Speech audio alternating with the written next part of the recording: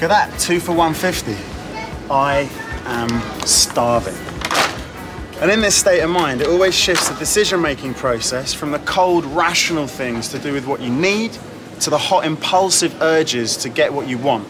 And right now, I want these. Shall I show you the brain area involved? Yeah. Right. Let's have a look. So, a simple bit of exercise, just walking, increases the number of brain cells in your hippocampus, and it's your hippocampus that creates memories. Which means seahorse in Greek. In cross-section, it looks just like a seahorse, so that's why it's called the hippocampus. So this part of the brain is right at the front, prefrontal cortex. That does problem-solving, things like deciding what to have for lunch. We don't need that to talk about memory so much. This bit at the back is the cerebellum. That does balance and coordination. When you're drunk, it's the alcohol clogs this up. That's why you slur your speech, you stumble around. The nice thing about salsa is that you're in really close proximity to your partner. And when skin is pressed against another person's skin, automatically the brain releases a cascade of a chemical called oxytocin, which makes people feel comfortable in the arms of the other person.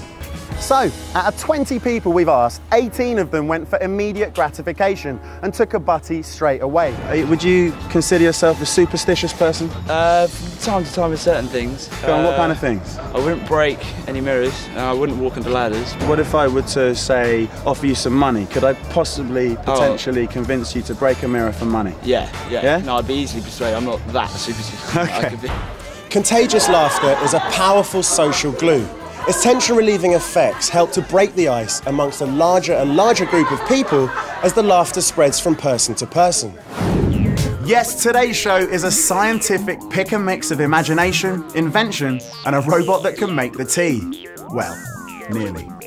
But first to a multi-million euro underwater research lab that's about to change the way the world sees and understands the ocean. Who've had an injury to their spinal cord which has interrupted the flow of information. There's a fault on the line. So it's not going to help everyone, but for people that have had traumatic spinal injuries, damage to their back, which is interrupting the flow of information to and from the legs, there's a lot of hope. So what we're going to do now is start off by asking a small favour. See if people are willing to wear this badge. If they agree to that, I'll then ask them for a slightly bigger favour. Will they wear the cap? And then, if they agree to that, I'll see if I can get them to dress up in this rather lovely and ridiculous tree outfit and say something to camera for our website. Let's see what happens. If you need sustained attention to crack a difficult problem or perform some calculations, get the hell out of the open plan office and do it somewhere quiet. Simple. I give off pheromones right now to the room.